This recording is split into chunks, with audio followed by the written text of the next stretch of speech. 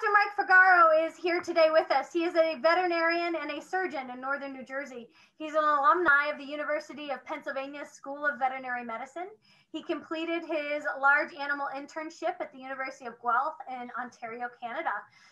And as a large animal surgical residency at Purdue University. Dr. Fugaro is currently president of the New Jersey Association of Equine Practitioners and on the advisory board member for the Rutgers University Board for Equine Advancement.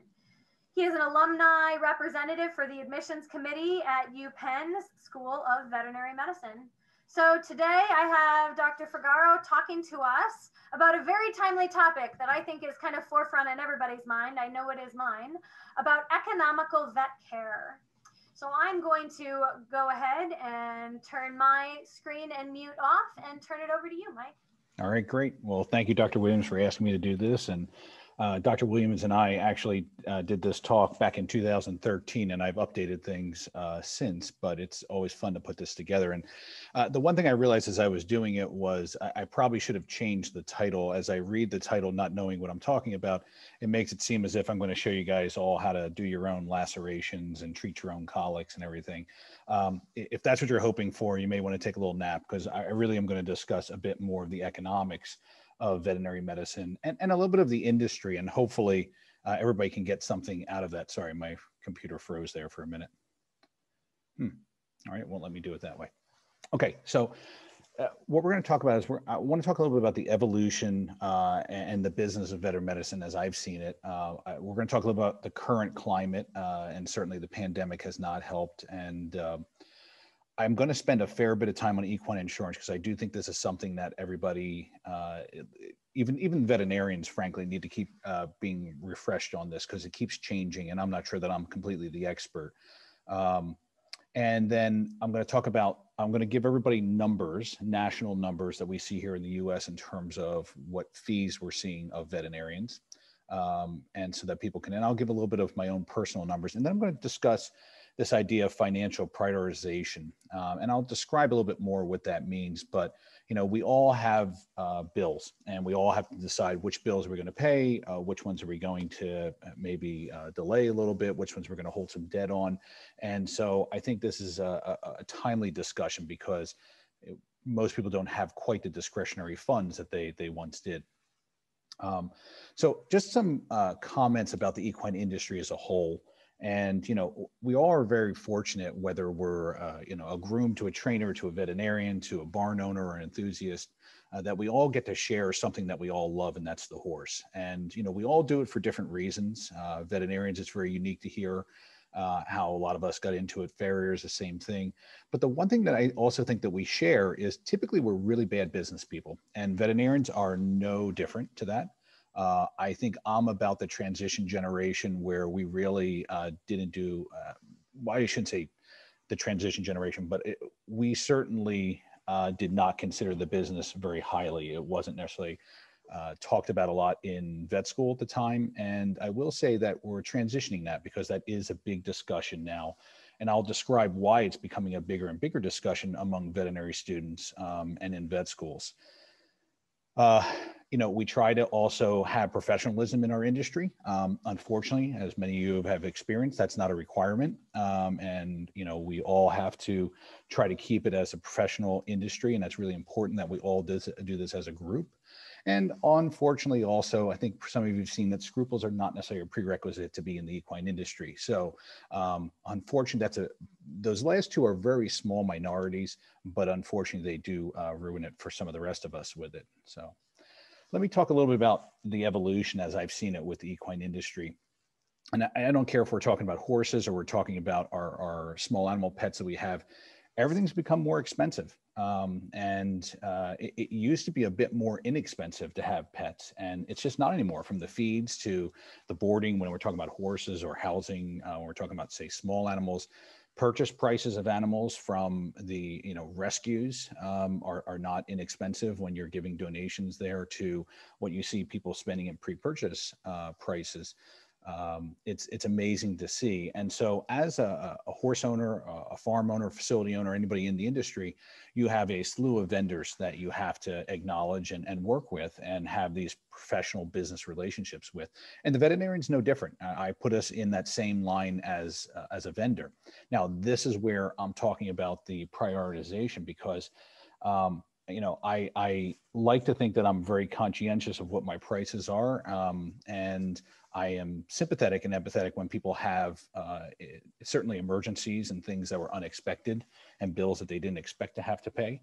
On the flip side, I've learned more about, and this is more recent for me in the past couple of years, I've seen what some of the show entry fees are at various shows. And when I've seen some of those prices, it certainly makes me wonder where individuals' priorities lie in terms of where they want to put their finances to. And look, the horses are here for our enjoyment.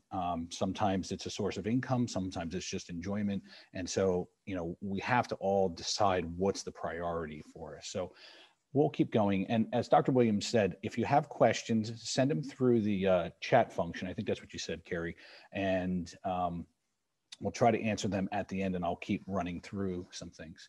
So, and I don't mean to sound like sour grapes at all with this. This is the reality to it all. But as a veterinarian, our costs have increased, okay? Our medications have increased, our supplies, certainly our transportation of the vehicles and gas is certainly fluctuating even as we speak. You're finding more and more veterinary practices are less solo practitioners. There's still a fair number of solo practitioners, particularly when we see it in New Jersey here as well. But you're seeing more multi-veterinary practices. So payroll and staff becomes an issue when we start talking about how we have to run our businesses. And we have other things that most of you don't even know that we have to pay for, such as license fees, continuing education that we're required to do. And so all of these things play a role in how we have to then develop our business and make sure that we run it like a business. I'm sure some of the seasoned audience members in the group remember the days when we didn't necessarily have x-ray machines and we did the old film technology of x-ray machines. Most equine practitioners now have a digital x-ray machine in their truck. These are not inexpensive. Many have ultrasound. Some of us have endoscopes, whether it's for a stomach or to upper airways or other endoscopies. We all have at least 2 or 3 different computers that are either associated with some of these diagnostic tools or, for obviously administrative purposes in our offices. So I point this out because the technology is never going to change. And I haven't found technology to get cheaper. I find technology continually increases. And when you have technology, that also means things are going to break. So then you have to have IT repair people involved with it. So all of these things play a role when we start looking at how do we run this business. I do think because of the technological improvements we have, that I think we're providing much better services. Doing an ultrasound on colics is, I won't say it's completely standard now to do, but I do it much more than I ever did when I first came out in practice. And I think it's a huge, huge advantage that we're seeing. And the interesting thing is the new grads that are coming out of vet school, they're taught to do that with almost every exam of their colics. So, I think our new grads coming out are much better. They're much more, they may not have the experience that I have, but they certainly have technological advances that I didn't have when I came through. They're taught how to read MRIs. I've had to learn to read MRIs on the fly only because they really weren't around when I went through school. It wasn't that MRIs weren't around, it wasn't very popular. The other thing that you're finding in veterinary medicine, you're finding multiple practices that do maybe focused or specialized type of medicine. And for instance, when I came out of school in the late 90s, you basically had a veterinarian for a farm, and they did everything from breeding to lameness to vaccines to emergencies, all the above. And now that doesn't seem to be as commonplace. Most farms have multiple veterinarians do different parts of their veterinary services. And some of that's good, some of that's bad. I think it's just a change that we've seen. I think the other thing you're seeing now, more veterinary practices are not as eager to provide emergency services because they're doing what I like to call boutique type of veterinary medicine, where they're not offering all the things, they're offering just a specialized or subspecialized type of practice. And that may not include emergency services, which is an important part if you own a horse, obviously. So what's the reality to all this? All the costs have gone up, and the pandemic has not helped the situation. I'd like to say that things have gotten cheaper with it, but I'm sure most of you are all finding everybody else's vendors' prices are going up. I know I got my Comcast bill, and that looks like that's going up. I know our health insurance for our practice went up during this time. So basically, in order for veterinary practices, in order for them to sustain in the current climate, we have to start running them like businesses. And I will admit that I probably was a big culprit to not do that in the very beginning. I did it out of emotional decisions. I love the animals just like anybody else. And so, and look, Mrs. Smith, I like your horse. I like you. Let's, we'll work something out here. And, we would barter, or we might do free services. And I'm not saying we don't do some of that now, but you have to do less and less of that, especially as the practices build and you have multi-veterinary practices. When it's no longer just me out there, and I have an associate and 5 employees or 4 employees, now I have to be smarter about how I handle these things. And that means I need to make smart business decisions. I have business related expenses that go up, and they're constantly changing.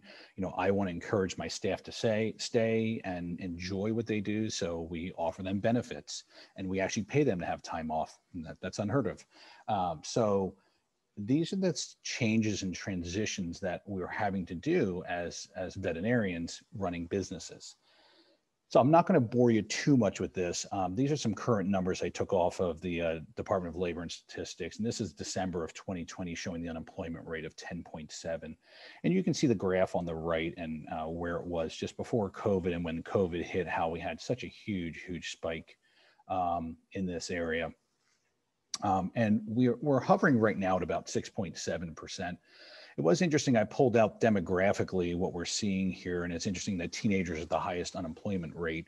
Underrepresented individuals such as Hispanic, African Americans, certainly higher. I was also intrigued that men and women are almost equally represented, which is that surprises me a little bit, but I'm not sure what that means. Now, this is a very busy slide, but really the only thing I wanted to point out here, just so people had some ideas, what this chart is showing up at the top, it's 2018, 2019 median incomes in the US. And I circled where we were. 2019 is on the right. And then just showing you the demographics in terms of age brackets and where people are. I actually did think, and this is, I'm sorry, this is 2018, 2019. I think these are going to be very high for 2020, which I couldn't find 2020 numbers on this, which was disappointing me because I think that would have been a little bit more important to see. I also, in relation to this, from this same chart, I pulled out regional distributions in 2019. I think you guys can see my cursor, and I wanted to see what the Northeast was, and here we are at 76,000 median income. And I actually thought that inside cities was going to be higher than this, but it was not. So, what's my point on all this? Why do I even put that in there? I'm sure everybody who's on the call is aware that horses are not cheap. There's no such thing as a free horse. A free horse only adds more expense to it. And we also then have our own personal debts that probably are unrelated to the horses. And I pulled this off of Experian, which is a credit bureau, and showing that the average American debt's about $90,000. And that's including mortgages, credit cards, student debt, et cetera. And so, this comes into the conversation of how do people borrow? What are their borrowing habits? And everybody has a different philosophy on what is a justifiable borrow for them and what they want to assume a debt versus pay off. It may be for career investment and advancement. It may be for home stability, certainly transportation, children. The current pandemic, it's saying that most people during this time are borrowing more than they ever have. But then we come into the discussion of luxury items. And with luxury items, I will say that I throw horses a little bit into the luxury item category. There are certainly horse demographics, or rephrase that, people in the horse industry that really require horses in order to generate revenue and gain an income. In my world of the show jumper, dressage horses, performance practice that I do, many of this is a source of enjoyment that they have, and it is kind of a luxury item. And I put it a little bit synonymous with owning a yacht, although a yacht would be cheaper than a horse, in all honesty. But so I just throw that in here because we'll talk a little bit more in the next slide about habits and borrowing habits. I pulled this category out and we threw some categories in here in terms of Gen Z, millennials, Gen X, and it's interesting showing the average debt amounts. The Gen Z generation is at just under 10,000 in debt. They're the group that struggles the most to make payments. They're the ones that are going to keep they may pay nothing each month on their credit card, or they may pay the bare minimum. Millennials don't have the highest debt. They're the highest population of individuals next to the baby boomers. They're the highest population, but they don't have the highest debt. But what's interesting to note is the comments on the side is that since 2015, they've had a 58% increase in their debt load. All right, that's a huge amount. If it stays at that rate, that's going to be very difficult to sustain. Gen X, which is my generation, we hold the highest debt. Gen Y is probably also lumped into this category in terms of age. The baby boomers and the silent generation, they're holding less debt. But what's also interesting in those age brackets is we're seeing that they're showing trends decreasing at about 7% in terms of their debt loads, which is an interesting conversation. I'm not going to make any huge statements about it, but it's just interesting to see. So now I want to turn a little bit of this conversation. Again, this is not to sound like sour grapes, but again, to put things in perspective for the individuals to see, is that vet students' debt. So this is a conversation that we have in our veterinary circles quite a bit. Almost every CE event is talking about our student debt. So the class of 2019, on average, had about $183,000 in debt. So in general, they're paying a mortgage when they come out. And it's going to be basically around $2,000 a month, 10-year loan at that rate. That's their total payback. What's interesting, and it's a little, I don't want to say stereotypical, but it's a little bit of a categorization of the millennials. They're called the generation of change. And they want change, and they want change quite quickly. And the reason they want change quite quickly is because they've had nothing but electronic understandings of things, between emails to social media to, as opposed to my group, which didn't have that. So their idea of change happens very, very quickly. And so they want that. And one of the things that's also playing a role here is, we all have certain debt, where we have car payments, mortgages, different debts going along, but there is a certain stigma associated with a student loan debt. And in talking with millennials, I found that their student loan debt weighs very heavily on them, and they want that gone, and they want that gone very quickly. They don't want to wait 10 years. They don't want to wait 20 years they want it gone, because that's in their head. And I'm not sure that it is or isn't. I don't really want to say that, because everybody's financial situation's their own. But they feel that that's holding them back from owning other items, whether it's buying a house, having other luxury items. And so this is a big impetus for what we're seeing in terms of in our equine population of veterinarians. Now, here's a little bit more of a sobering comment to say in terms of our population of equine veterinarians. In 2018, we had less than 5% of the veterinarians that were veterinarians in the US and Canada were equine. Currently, we're down to 1.3, 1 to 1.3. And unfortunately, we have about a 60% rate of attrition, which means after 4 years of practice, 60% of the equine veterinarians will leave. And that's unfortunate, because that's going to drive a lot of our industry, at least in our veterinary world, and how we have to try to make in our younger generation that's coming up into this industry be happy and be able to sustain and enjoy what they do. All right, so I'm going to get away from the comments of the numbers there and talk about our animals, and give you some other type of numbers that maybe you can relate to. So the discussion now is, how do we value our animals, and if we put a financial value on them. And I relate this a little bit to small animals as well. Some of our pets, horses included, they're our family members. So in those cases, if a disease were to come up, many people will say, well, money's no object. We will pay whatever needs to happen to save my ex-pet. They may not even have that money, but they're willing to spend beyond their means to pay for that. Now, that definitely holds true in small animals. I wouldn't say, we certainly have a demographic of horse owners that follow that suit, but I wouldn't say that's the most common thing that we see. In most cases, horses are some type of source of enjoyment and kind of a luxury item. So there may be a little bit more of a budget or a limit as to what an individual might cap treatment at from a veterinary perspective. Now, if a horse is a source of income, say as a racehorse or breeding horse, then that's a little bit easier to make financial decisions based on what the horse is quote unquote worth. Not in all areas of the United States, but some horses are a commodity and, for instance, say a mode of transportation. In most of those cases, the value of the horse may or may not be very high because it may be cheaper to go get another horse. I want to throw some numbers in here, and this is including small animals at and these are 2019 numbers. The pet industry is a almost $96,000 billion industry, with food and treats being almost at $37 billion, supplies, animals, and over-the-counter medications just under $20 billion, and then other services, not including veterinary services, at $10 billion. So when you look at that, those are huge, huge numbers. So, one of the things that we see when you run a small business, you see how people spend their money. And I always use the term, how are they spending their discretionary money? Discretionary money being money that they have available that, they can use on fun items, on things. And some of the things I pulled out were what Americans spend on restaurants per year. Now, I'd be very curious to see how these numbers change in 2020, certainly with the way restaurants were.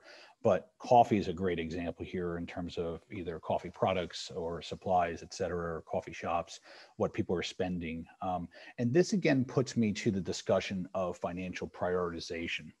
The numbers down below here are actually equine specific. The nutrition industry in the equine is a $1.2 billion market. Supplements. Now, I'm sure many of you horse enthusiasts and horse owners, you all go online, you all buy your supplements, and they're great marketing tools. They're like the antithesis impulse buy. It's almost like the chewing gum at the grocery store. Supplements are great because it captures you. You're online, you're spending that money, and my horse needs that. And I have my personal opinions. I think most people overspend on supplements, but most clients feel that's what they need to be doing. So when you look at supplements at $280 million, and then vaccines, where this is scientifically proven to help keep the life of your horse, that's only $100 million market. It's just an interesting number to see how money is spent and where the prioritization on the veterinary side goes. And I'm not, again, I don't want to come off as sour grapes with this, because, I understand that it's money that you may or may not have anticipated spending in terms of veterinary expenses. But that's what I'd like to encourage people to think about, is that you may have to start budgeting differently and start thinking about how we're going to spend with the veterinarian as the years go on. Very busy slide. There will be an exam on this later on. This is basically 400 small animal veterinary hospitals were surveyed, and the legend on the right is showing you the different services being provided in those small animal hospitals. And what it's showing you is a percent change from 2019 to 2020. And the big blue bars that you see going up, where it's going up almost over 160,000% increase, 160,000% increase. That's actually the wellness plans that small animal hospitals were selling. I think those numbers are reflective of what we saw, during COVID. Many people adopted, bought animals, and all the shelters emptied out because people took in pets. And I think these were the wellness plans. I'm sure any of you who tried getting your pet into a small animal hospital during COVID now has found these practices to be busy as all get out. And they have. The small animal hospitals cannot move any faster. They are booming. Now, where they lost money this year was in grooming, boarding, and interesting dietary products that they sell, which I found interesting. It doesn't surprise me. Now, when we remove these large bars, either in the positive or negatives, and the month of April, which was all in the negative, and just show you a little bit more up close, I just want to show you the green bars here, which are surgery. So you can see, again, these are percentage increases from 2019 to 2020. So in the month of July, small animal hospitals were 36 to 37% increase in revenue on surgeries alone. Now, you can't tell me all these animals were having emergency surgeries. Some of these are probably elective surgeries, surgeries people put off. And I'm not judging, I'm not criticizing. I'm just saying this is where people felt it was appropriate to be spending their money. My question is, did they have that money, or are they spending money that they don't actually have and going into debt on that? And that's a decision everybody has to decide what they want to do and how they want to handle that. And for their small animal pets, which are family members, that may be as understandable. I will tell you that equine practices did not see these numbers at all. And if anything, I know with my own personal practice, I found that when the sport industry kind of slowed down, the shows stopped, that people curtailed their spending. We did a lot less joint injections and performance type practice, and we did much more general practice.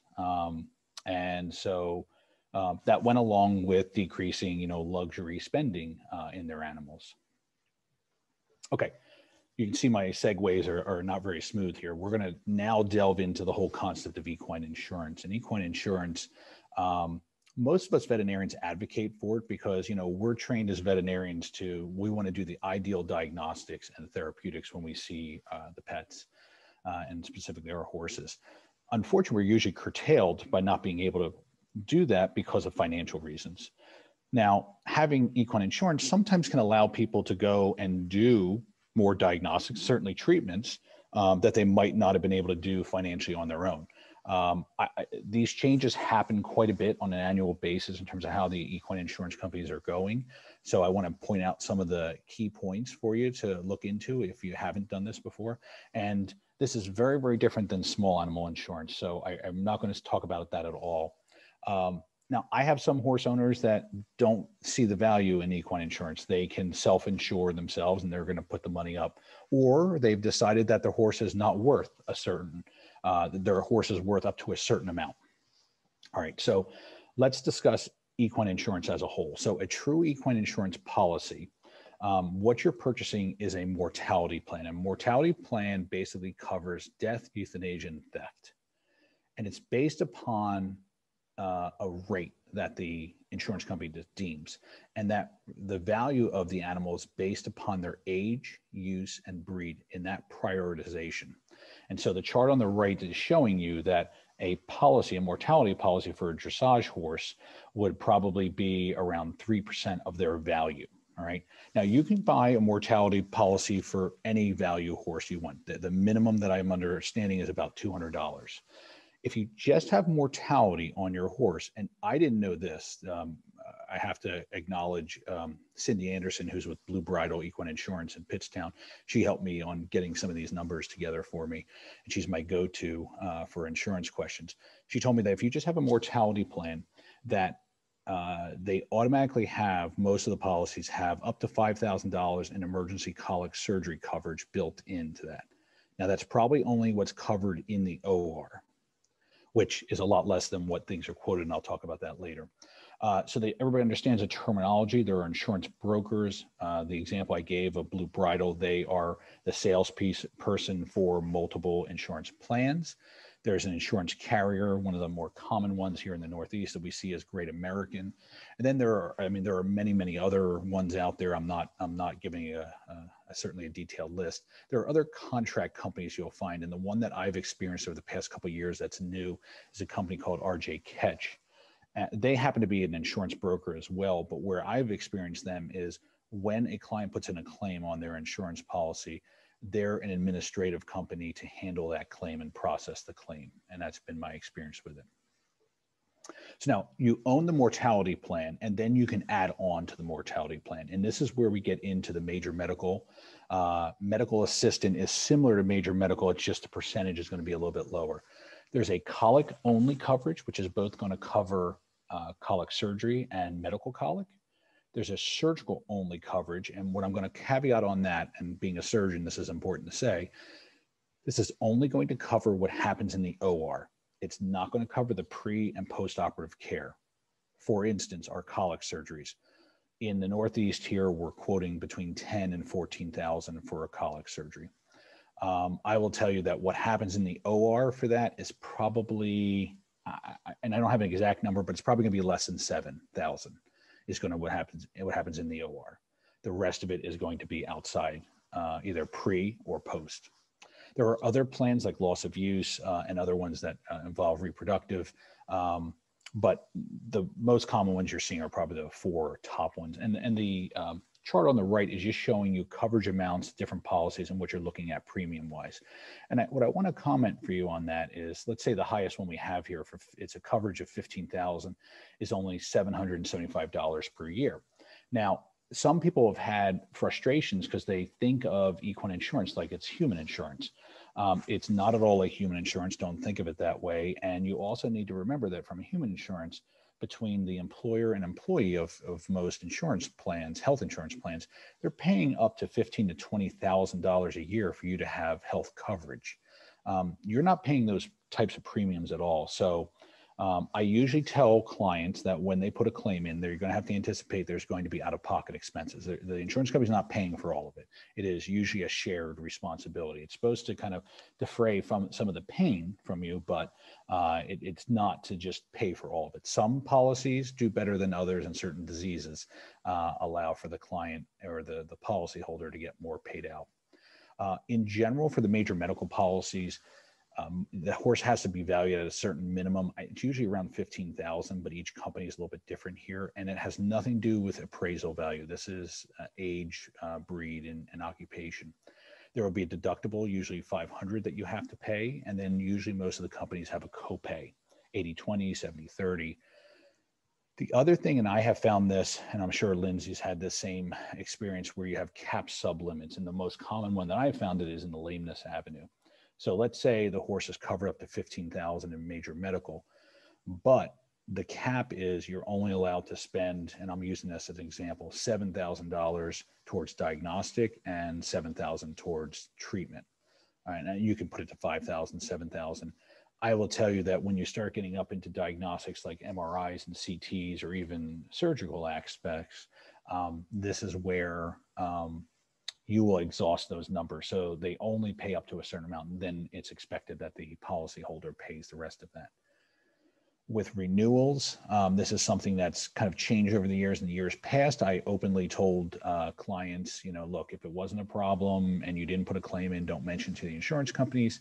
That is not the case anymore. You need to report anything, because every year when there's a renewal, I, as the veterinarian, get a renewal report, as does the owner, and they ask, has the horse had any lameness this year? Has the horse had any radiographs done this year or x-rays done this year? Has he had any diseases or blood work? And if you don't provide any of that information and they subpoena the records, the medical records, you will lose the insurance, and more importantly, probably get brought up on tax fraud.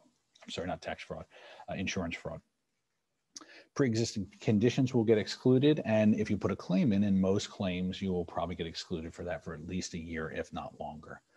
I don't think I said this, but there are age limitations. Horses, usually it's at 18 to 20 years of age, depending on the policy, where they cut it off. So you're very rarely going to get insurance for a horse over 20.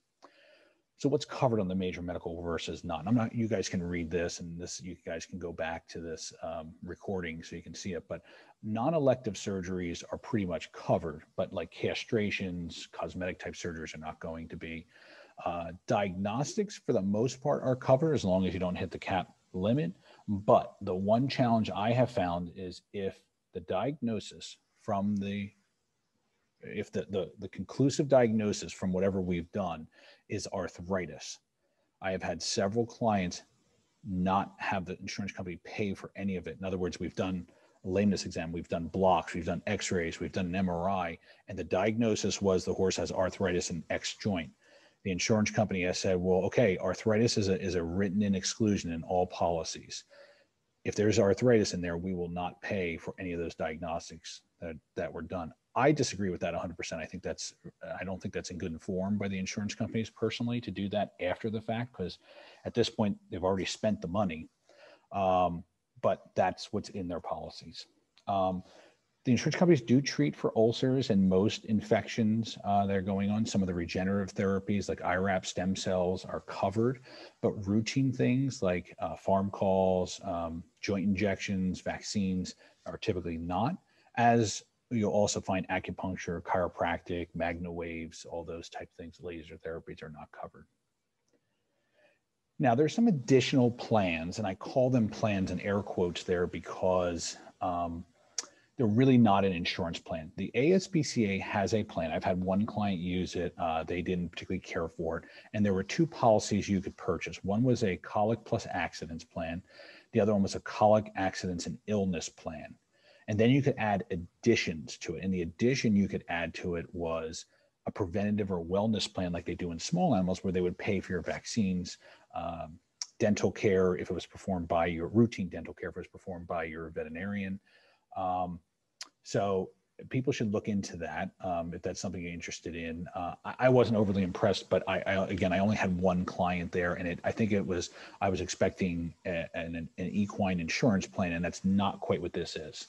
It's a little bit different. The other thing is some of the supplement companies have some supplemental plans, for lack of a better term. SmartPack Platinum and Arenas, which has a product called AssureGuard Gold, they have up to, if you enroll your horse and you're feeding their product, obviously, they will cover up to anywhere from $8,000 to $10,000 in colic surgery coverage for the horse, and it's usually the lifetime of the horse. So let's say you only use $5,000 for this colic surgery. If you have to go for another colic surgery, which hopefully you don't have to do a second one, you still have another $5,000 to use with that. Now, you have to look into a little bit more. Arenas actually covers medical colic. Platinum has two different layers, an 8,000 or a 10,000, and some of them. And it was a little bit questionable when I looked into this. Some of them said that they covered the pre and post-operative care while at the surgical facility. And then I saw one that I questioned whether they did that. They're not going to cover any treatments or diagnostics done out in the field by the ambulatory veterinarian. They won't cover that. Again, the horse has to be enrolled in it. There's no age requirement. That's really important. The horse can be 30 years old and use this. And you obviously have to keep the horse on the product. Some of them require that if you have another equine insurance plan, you have to use that first, just so you know. Okay, so again, segue, that's terribly done here. The numbers, let's go into the actual numbers. So what I did here, some of this is reflective of my practice. Some of it is, so you know, as a veterinarian, there's no place I can go to look and see, okay, what should I charge for, an EWT vaccine? That's called collusion, and there's a lot of laws against that. So we don't do that. So every practice is going to have a different ones, but there have been some surveys done showing high and low estimates around the United States and Canada as to what veterinary practices are charging. And that's why I put in this box here off to the right, just to give you an idea of what you're going to spend. Now, if you own a horse, you kind of know that, but I think in terms of the discussion of budgeting, you should sit down and write these down and see these on paper, because I think it helps a lot more to visually see these. Coggins tests, which usually is once a year that people are doing, health certificates, depending on your shipping type of program, and insurance exams. And obviously these are huge variabilities, from the survey that I pulled it from. Often people will ask when they're shopping around for vet practices, okay, well, how about a hock injection? What's that go for with your practice? And again, here's national averages that we looked at, anywhere from 500 to 850. I will say the racetrack's probably considerably cheaper than that. And I'm talking about just steroids or steroids and hyaluronic acid. If you start getting into some of the regenerative therapies like stem cells, PRP, et cetera, that'll add probably another 1,500 to 2,000, depending on the product, onto that. So again, I made the comment that this is something that I found as COVID hit and the shows stopped, that we had a lot of clients curtailing some of this spending, and certainly, within reason.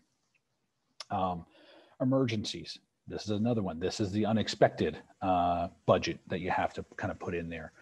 And again, ranges I'm giving you, if you have a colic, at your farm and the ambulatory veterinarian comes out, or a laceration, that could go potentially higher depending on the extent of the laceration, how long it takes. Swollen eyes, very common that we see, sometimes ulcers. So some of the things you see here. And then I put orthopedic just as a random one that could be, say, from a foot abscess to maybe, some type of arthritis. This can vary depending on what kind of diagnostics, like x-rays, you're doing. But again, my idea here is you probably should start thinking about some of these budgets and putting this into a plan so that you as a business owner can actually see and prepare accordingly. So it's not a decision last minute where it has to be emotions and a lot of stress.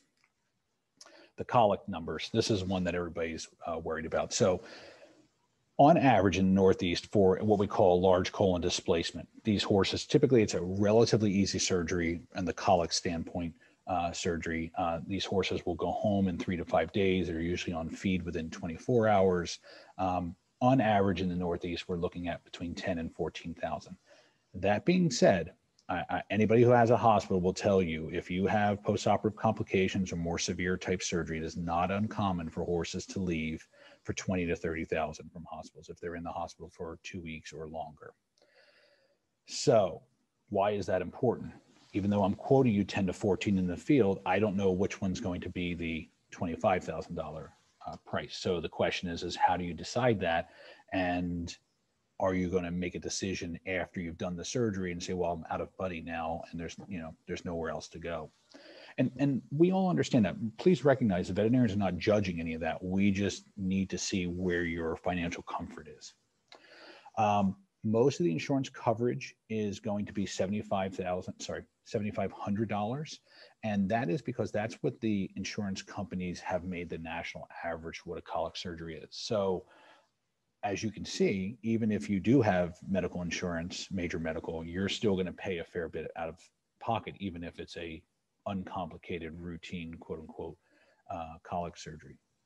Medical colics in this area, I used to quote between 3,000 and 5,000, where these horses go into the clinic for a couple of days or on IV fluids. The fluids have exponentially gone up in price.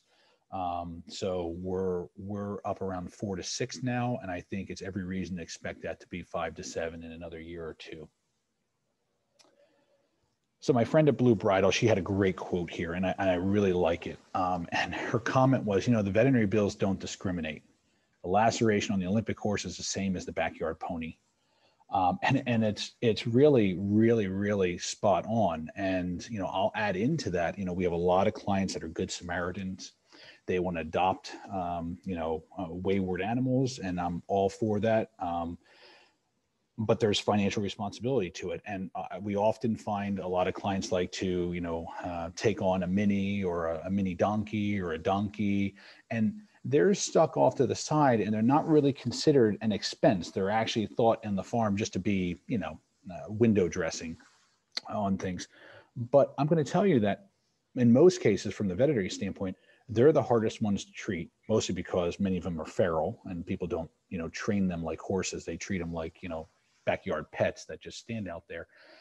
Trying to do vaccines on our mini donkeys take us 3 times as longer than any other animal out there. Trying to do a laceration repair on those guys can be challenging if they're not handled, if they're not domesticated with it. And I shouldn't say domesticated, trained is what I mean to say. So, I would then say to horse owners, and I appreciate everybody being good Samaritans, but you also have to have the money for that. And, I recognize that I have empathy and sympathy, for that. And I want to help to some degree.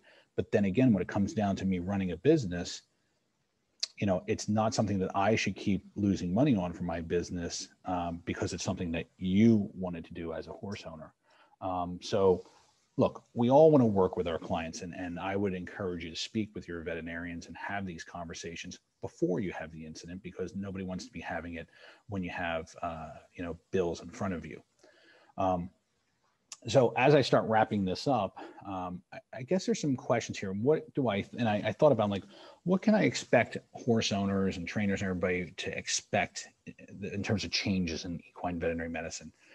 I think you're going to see less and less solo practitioners. I still think you're going to have solo practitioners. I don't think they're ever going to go away, but I think it's going to be less common, especially in the highly concentrated equine areas. Most of you have probably seen that about 60% of the small animal hospitals are corporately owned now, and you're going to start seeing that happen in equine. It is already happening, I will tell you. It's happening with the larger practices right now. They're going under corporate ownership. And I think you're probably seeing it now, and you'll probably see it longer, that people are going to start running their practices more like a business. and with business models and business philosophies.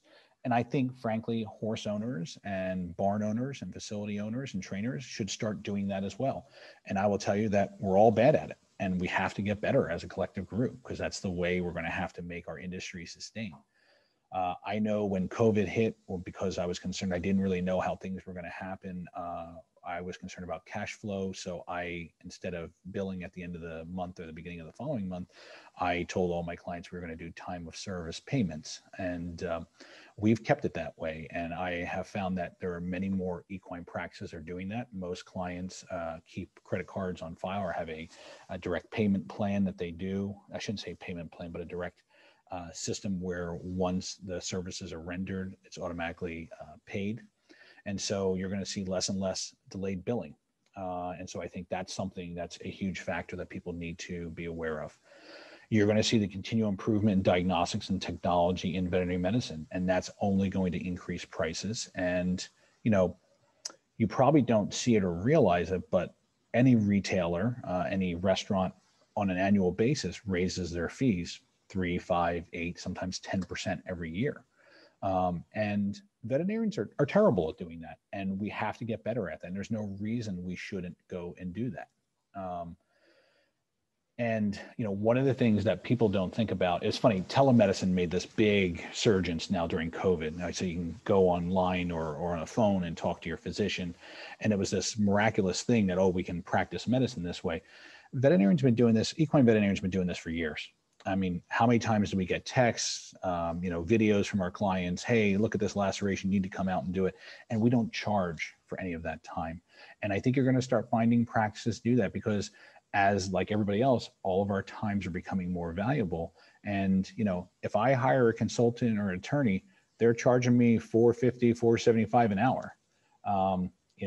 I don't do prices quite that high with it. And I don't see why I shouldn't, because I think we provide the same type of service that a consultant or an attorney might do as well. So I think it is something that we're going to start seeing down the road.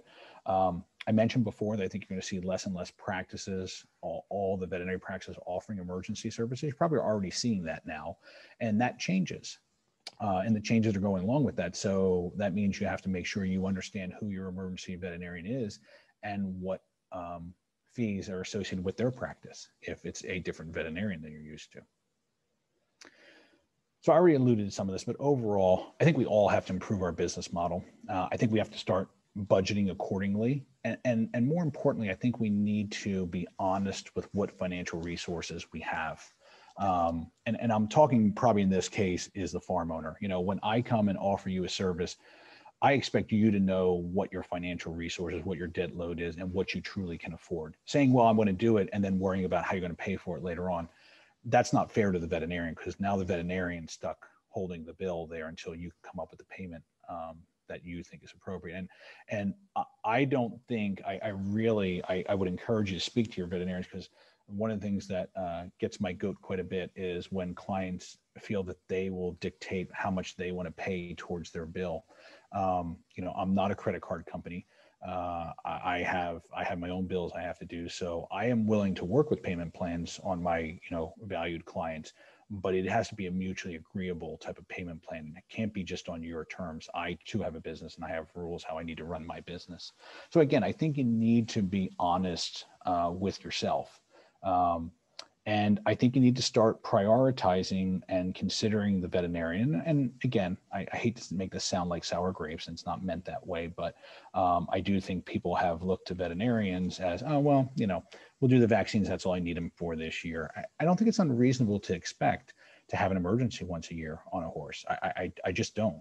And I think at some point in the lifetime of your horse, I think you need to anticipate that you may have the discussion of whether the horse should go to colic surgery. And I do think having an understanding of what you're willing to spend financially and ability-wise, I think you should make that decision before you're in the emotional time of the stress of the horse going to the clinic and having that go on. So I think you need to have a dialogue with your veterinarians. We certainly remain sympathetic. We're going to continue to provide the optimal veterinary service, and we're going to improve and give you innovative veterinary medicine. but we have to figure a way that we can sustain our industry and keep it going. And that's in a way, you know, we're going to strengthen our human animal bond if we continue to do that. So I thank everybody for their attention. I'm sure there are several questions to go, and I'll leave it to Dr. Williams as to whether you want to tackle some of that now or you want to do it later on.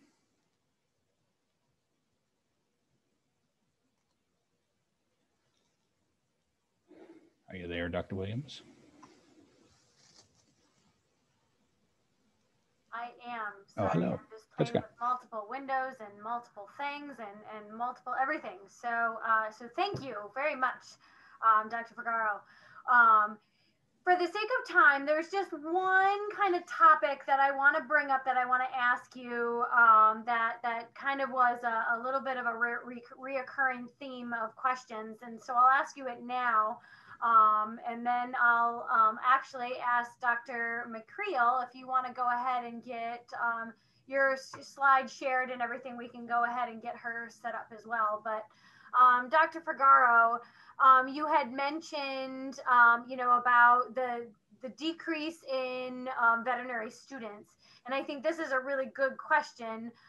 What is the industry doing to get more students interested in entering the So it's not a decrease in veterinary students. It's a decrease in equine veterinarians when they come out. We still have an interest in equine veterinarians, but the challenge with it is you know, a lot of the reason why equine veterinarians don't sustain is it's a tough lifestyle. Anybody who's been involved in the industry knows that. It's a tough work-life balance, and you can make considerably more money and work a third of the time in small animals. And that's really what it comes down to. It has, and somebody's pointing out, there's a very, very high suicide rate. That is not just equine related. That's actually across the board on both small and large animal. So what are we doing for it? I mean, that's what part of this discussion was of my presentation was we have to start running it like a business. In order for me to entice and encourage the next generation of veterinarians, I have to pay them such that and they have to be able to have a lifestyle that they feel is acceptable to them and that they'll be happy and be able to stay in this industry. And so I think it's something that we have to all consider as a collective group. Yeah, because I think that was definitely, I might have phrased the question wrong, but they said, you know, what is the industry doing to get more equine practitioners, really? So, and just on one of your particular slides, you were talking about colic, and a question came through that asked, what is the percentage of the colic cases that are actually surgical cases? I thought that was okay, so let's not even talk about going into the hospital, but the large majority of colics that we see out in the field, it gets called the equine veterinarian out to look at them. I would say 70, 80%, maybe even higher, are going to be gas colics that resolve with a single dose of an anti-inflammatory and move on. It's certainly a much lower percentage, but it doesn't matter how low it is. If it's your horse, you're going to remember it all the time. And it'll seem like it was, you know, 80%, but it's not. It's probably less than 20%, and it's probably even lower than that. I don't actually have that exact number. I'll see while Lynsey's talking. I'll see if I can come up with a number for you. Great. Well, thank you. Let's all thank Dr. Fugaro with a virtual clap or, you know, whatever, the shaky hands. So thank you, Dr. Fugaro, very much. I am now going to ask Dr. Makkreel, if you want to go ahead and turn on your video. I'm going to go ahead and read your bio, and then I will turn it over to you. So Dr. Makkreel was born and raised in Ontario, Canada. She was admitted to the Ontario Veterinary College at the age of 20. Having decided that she would pursue a career in equine medicine, Dr. Makkreel elected to complete an equine internship at Fairfield Equine Associates in Connecticut under the tutelage of Dr. Richard Mitchell. He's a 7-time Olympic team veterinarian. It was during this time and during her internship that she gained a tremendous amount of knowledge and expertise in lameness and performance medicine. Dr. Makkreel was then offered the opportunity to spend the winter season practicing her veterinary skills on top-notch show horses at the world-class showgrounds in Wellington, Florida. Dr. Makkreel joined Foundation Equine in 2006 as an associate veterinarian and became partner of the practice in 2012. So thank you very much, Dr. Makkreel, for joining us. I'm going to go ahead and turn it over to you. Thank you. All right, thank you very much. Thank you for having me tonight. We're going to do some tips for soundness in your horse. You've had some time to see the overview, so I'm not going to go over it. I hope you got to see the little cartoon on the side there. I thought was pretty funny. So we're going to start. The best way to keep a sound horse is really to start with a sound horse. So we're going to talk about the pre-purchase examination. And we're going to go over this a little bit. So this is an examination performed by a veterinarian, and I put in big letters prior to the purchase of a horse. You'd be surprised how many times we look at the horse after people have already bought it, which doesn't do much good. And to understand a little bit about the pre-purchase examination, it used to be considered, people say, did my horse pass? Or did the horse fail? This is not a pass-fail kind of exam. A pre-purchase gives a risk assessment of the horse. So basically, two horses may have a similar finding on pre-purchase, but given that one is supposed to go to the Olympics and one is supposed to be a trail horse, it is not going to be the same assessment for those horses. And so generally what the veterinarian will give you is whether they think the horse is suitable for the purpose that you want that horse. Now, not all pre-purchases are the same. So different veterinarians have different ways of performing the pre-purchase. We're all kind of looking at the same things, but A, they may not all cost the same. B, they may not all include the same things. And there's going to be different add-ons that are included in that pre-purchase. So it is really important that when you're looking to have a pre-purchase done, you talk to the veterinarian who's going to do it and make sure you have a clear idea of what that veterinarian is going to be doing in the pre-purchase, what their pre-purchase, their standard pre-purchase includes. And you may or may not be using your own veterinarian for the pre-purchase, but I would recommend, if you have a relationship with a veterinarian, that you speak to them about what you should have done in that pre-purchase. What is included is obviously going to be a basic physical exam and a lameness exam, but there's going to be different add-ons in there that you may or may not want. So you may want certain x-rays done, you may want ultrasounds done, and those should all be discussed. So use your professionals, including your trainer, to help you decide what to do on a pre-purchase. And I just wanted to mention a conflict of interest. So that is when a veterinarian may decide not to do a pre-purchase for you if they do work for both the seller and the buyer. And it may come up that if there's a problem with the pre-purchase, they may be accused of siding with one person. So those are the things that you would need checked out with a pre-purchase. So start with a sound horse, or at least start with a horse that you know the problems and are willing to accept. So let's move on to foot care. The famous expression, no hoof, no horse, is really very true. There is no one recipe that works for every horse when it comes to foot care, and I'm especially going to focus on trimming and shoeing in this presentation.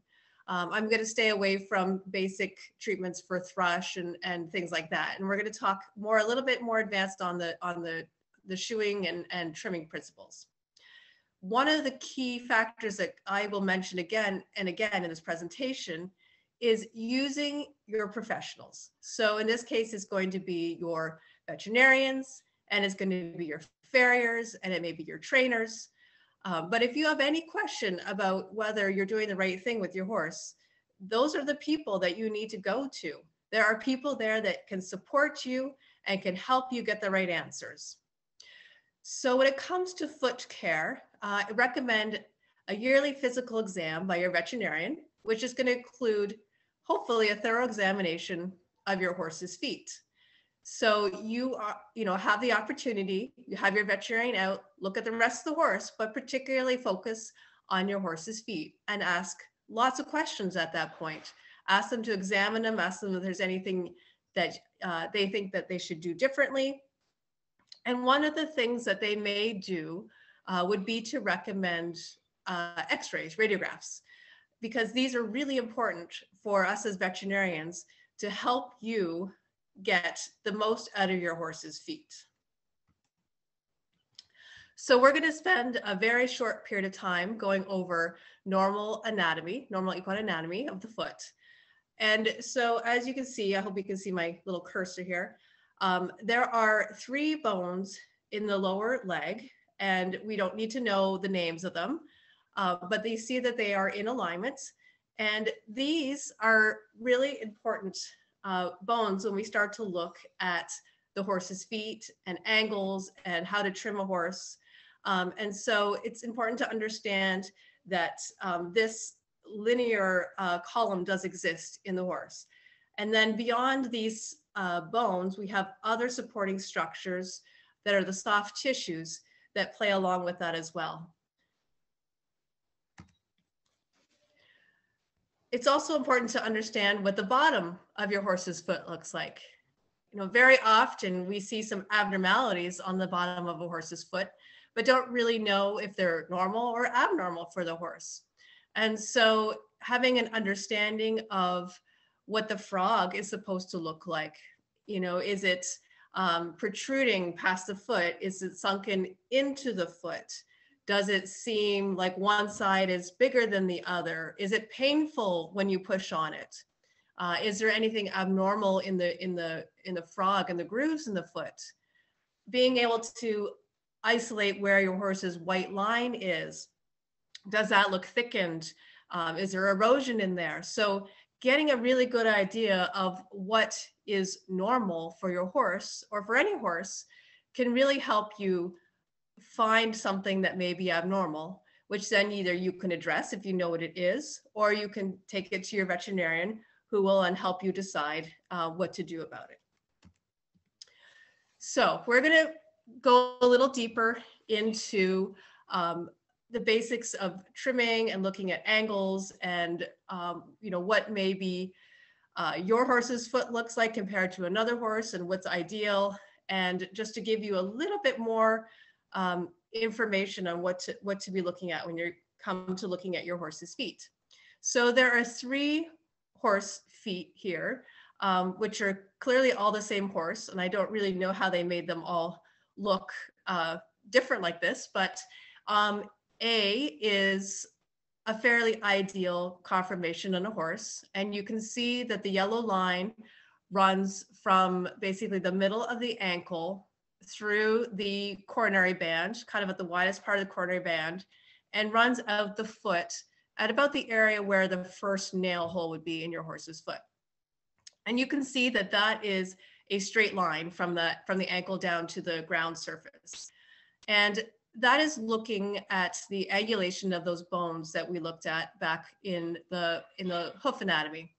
So this is called a hoof pastern angle axis, and it really should be a straight line in a horse. Now, there are very, very few horses who actually have a perfectly straight line there, and we understand that. But that is sort of our goal, and that the horse then biomechanically has the greatest advantage of not having problems in terms of soundness if they have this ideal conformation. B is more of your clubbed foot horse. And now if you look at that yellow line, you'll see that it extends from the ankle to the coronary band in a pretty straight line. And then it basically bulges forward and then goes in a steeper angle down to the ground. So that's going to be your more clubbed foot horse. And then in C, again, you'll see that the line is pretty straight from the ankle to the coronary band, but then ends up with a horse with a low heel angle and a long toe. And that's a broken back axis. So this is what it looks like if you could, put your X-ray vision on and see inside the horse. Now they're in a little bit different order in this slide, but you can see the broken forward. You can see that the bone down inside the foot is going to be pointing a little bit more down towards the ground. And so when that horse is landing, it's going to put more stress onto that bone when it lands, because the point of that bone is going to be hitting the ground. In the second image, where now the bone inside of the foot, which is called the coffin bone, is pointing up a little bit, and there's a curve to the front of the pastern. And in that particular conformation, the horse is going to be putting a lot more tension and pressure on the soft tissue structures of the leg. And finally, on the right is the more normal conformation. You see where we're back to that straight line. And that conformation is going to promote less risk, basically, of lateness. So one of the most, probably the most common problem I see with horse feet are too long a toe. And I have these two x-rays side by side, one to show the two different axes. One on the right-hand side where it says the right foot, it's more of the clubby conformation. And on the left is more of the broken back axis. And you can see that both of these horses, although very different looking, have long toes. So we see this over and over again. And sometimes it's very, very hard to judge whether your horse has long toes or not. And so this is where I would encourage, if it's financially possible, to have x-rays done at a certain point in your horse's career. If you can do it once a year, or if you can do it, more often, that's even better. Of course, we would never, ask you to do that, but it certainly does give a lot of information. We tend to take x-rays when horses are having problems, but probably better yet would be to take the x-rays before they're having problems, so that we can try to prevent the problems from happening. So this slide, we're going to delve into a little bit here, so that when and if you have x-rays of your horse's foot, you know a little bit about what you're looking at. Because when you have your horse in front of you, you have the veterinarian with you, and they are talking about all the different principles of shoeing, and they're talking to your farrier, you may not really understand what they're talking about. And so I'm going to go over just a couple general things that next time you look at a horse's foot x-ray, you may understand a little bit about what we're talking about. So we talked about the toe length already, and I'm going to bring that up again. So in this particular horse, you can ignore some of these measurements that are on here. Or I'm not going to necessarily talk about this specifically, but my little general finding has been, and this is just mine, nobody else probably says this, but I look at the length of the navicular bone, which is this little bone right here. And I would say if you were to put that bone in front of the toe, most of the time the toe should be about the same length as that navicular bone, or maybe 1.5 times. If it extends longer than that, I feel the toe is most likely too long on that horse. Now, of course, not every horse is going to fit in this profile. There's so many different variations of feet, but for some general rules, it will help with looking at to determine whether the horse's toe is too long. Now that you know about the angles of the foot and the pastern, you can look to see if the bones are lined up and in a straight line. And in an ideal horse, if you were to draw the line through these 3 bones, they really should make a straight line. And you can see in this horse, where if you were to draw that line through, it would be coming out the bottom of the foot and not out the tip of the coffin bone here. So this horse has a broken back conformation. The other thing for you to look at when you look at the horse's x-ray is the angle of the bottom of the bone, the coffin bone, to the ground surface. And that may be a shoe, or it may be the ground if the horse is barefoot. And so you can see in this x-ray, the horse's foot, coffin bone, and the shoe are perfectly parallel to each other. So if you were to make an angle between those two, it would be 0. An ideal horse does not have a 0 angle there. An ideal horse would have a positive angle, which means that the point of the coffin bone, the tip of the coffin bone here, would be pointing down a little bit, and the heel of the coffin bone would be higher. And that is where a horse is supposed to be sitting, and is one of the goals that we try to accomplish when we're trimming and shoeing horses. So the final tip for you to look at if you're looking at horses is shoe placement. So I'm not sure that you can see this faint green circle that's right here, but it's basically a circle that is circling around the joint here called the coffin joint. And if you take the very base of that circle and you run that down to the ground, in an ideal horse, that shoe should be sitting 50% in front of the line and 50% behind the line. And you can see in this particular horse, there's a lot more shoe sitting here out in front of that line, probably 2/3 approximately, and 1/3 sitting back here.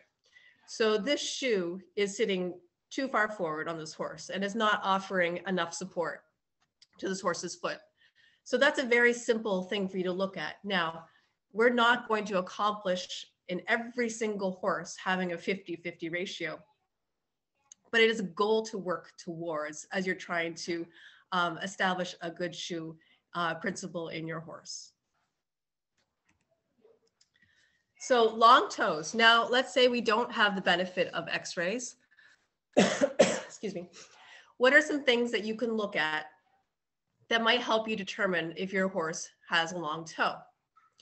So one of the things would be a dish in the front of the foot. And you can see in this top image, the dish in the front of the hoof wall, which they then serially trimmed away to make the toe a lot shorter and much more normal hoof shape.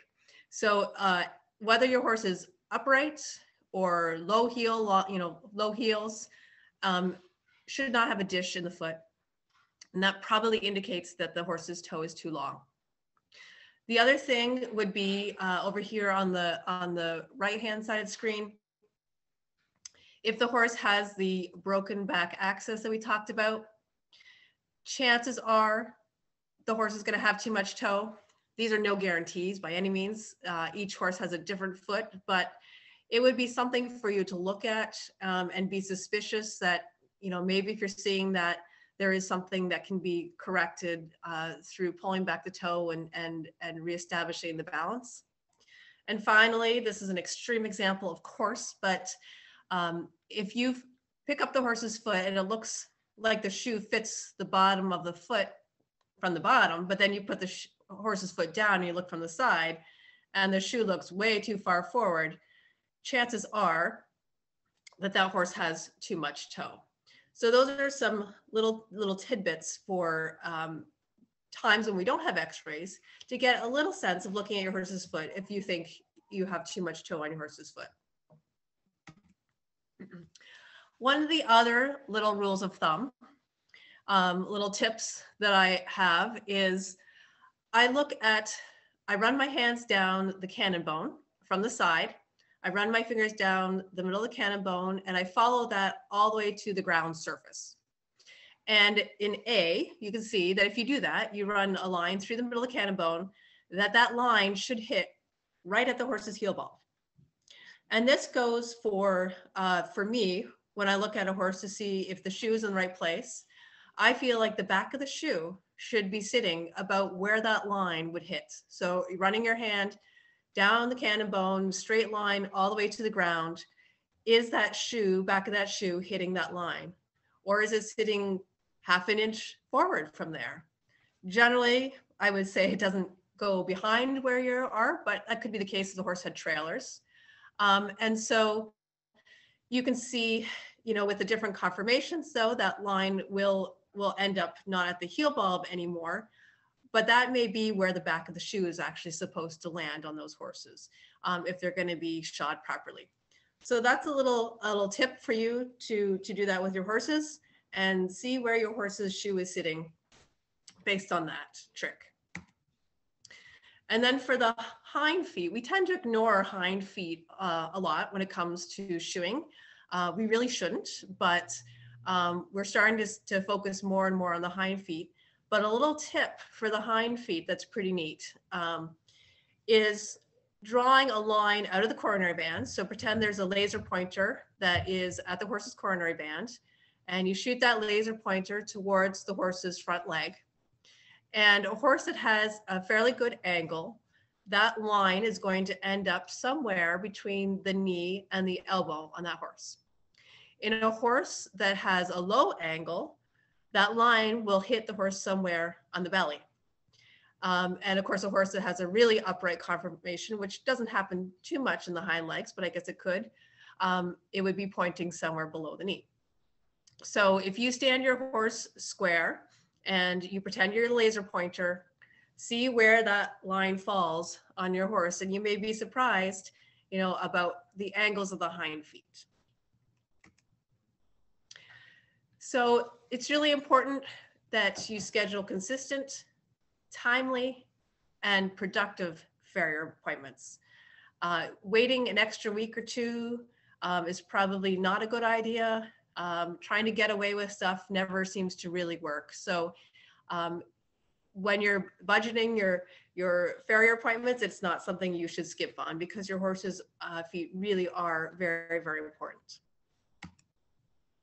So random tip has nothing really to do with hoofs, but there was a study that was recently done, and you see in this picture that this horse is wearing one bell boot. This horse didn't lose the other one. It was done on purpose. And the study has shown that horses who are not lame, but that have maybe a weakness in one direction versus the other, is that you can improve that weakness by putting one bell boot on your horse when you're riding. And the reason for that is that one bell boot stimulates that weak leg to work a little bit harder, and you may actually be able to resolve some of the one-sided weakness in that horse. We're going to move on to saddle fits, because lameness doesn't just come from the legs. So saddle fit can result obviously in poor performance and sometimes into secondary lameness if the horses aren't moving properly. So again, here is I'm reiterating, there are professionals to help you with this too.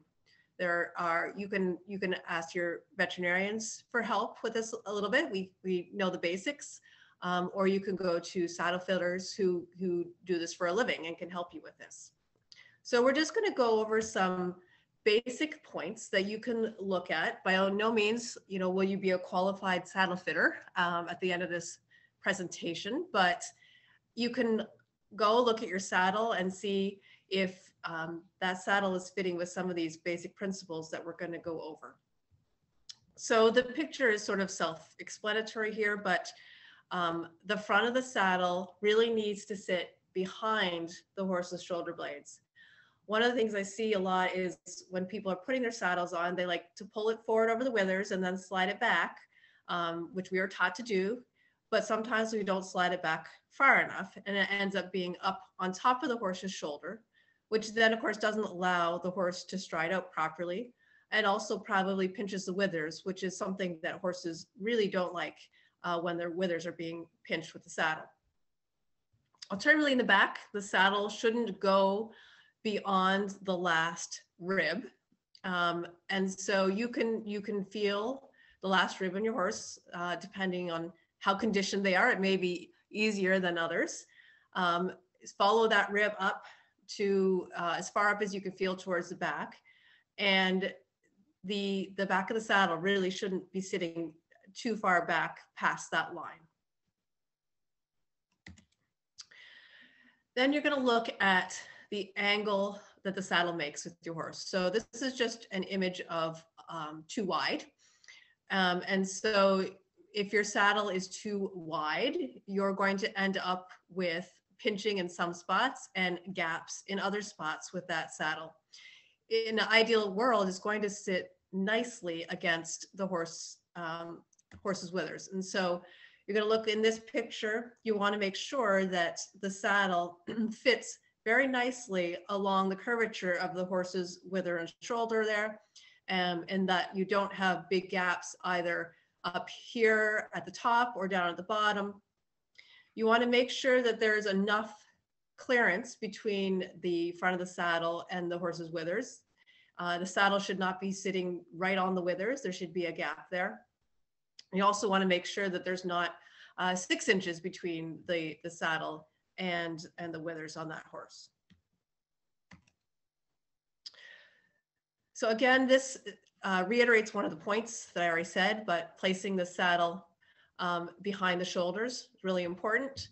But really I wanted this picture to show you that the saddle should be sitting flat on the horse's back, but also for the rider. The rider needs to be sitting flat. So you don't want the back of the saddle being tipped up or the front of the saddle being tipped up. It should really be sitting in a flat line.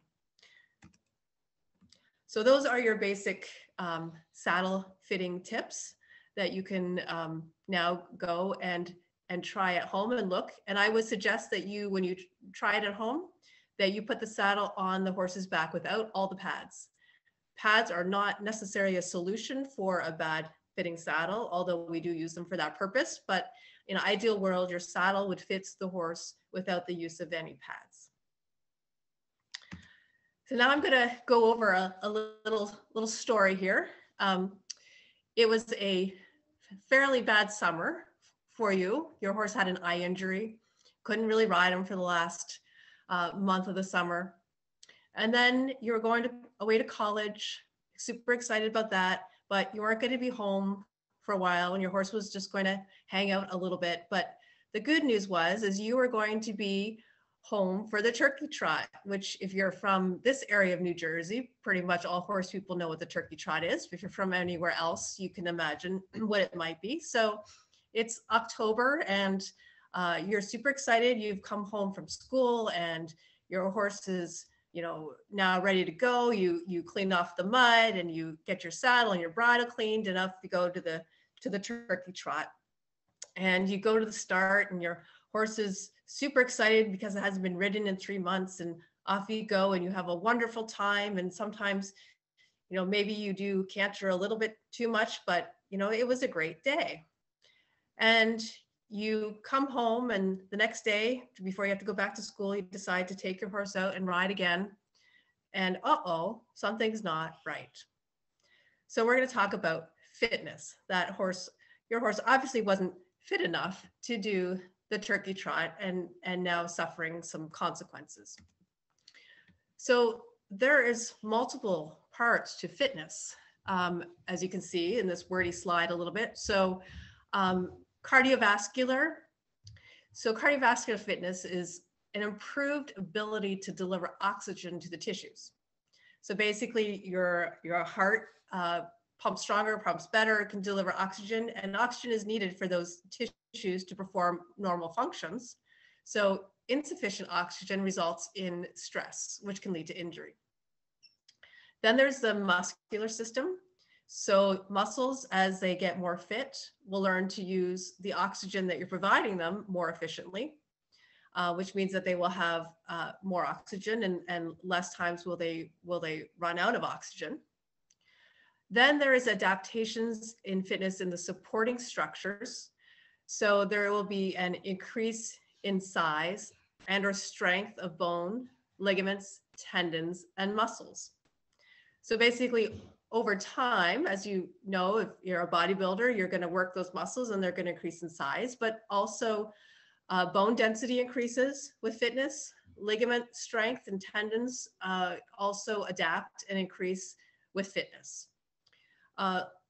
Less thought of probably is temperature regulation. So increased heat loss efficiency during exercise. So the more fit you are, the better you are at getting rid of the heat. And too much heat can increase tissue damage, which can lead to injury. And finally, fitness involves the central nervous system. So improved coordination, which allows exercise to be more efficient and effective. So basically your nerves, which tell your body how to move, allow you to do those things that you want to do in an easier way and a safer way so that you're more or less likely to injure yourself.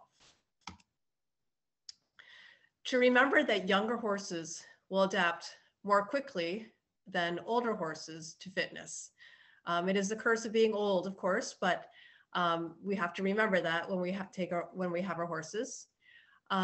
Fitness involves a dedicated plan for exercise, probably at least 4 times per week in an ideal situation.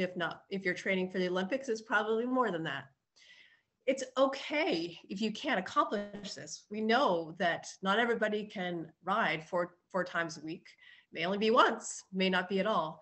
But it just means you can't push your horse past what he or she is conditioned for. So you can only do as much as your horse is trained for. So that's important to remember. That means, like in the example, probably shouldn't go on the turkey trot if you haven't ridden your horse for the last 3 months.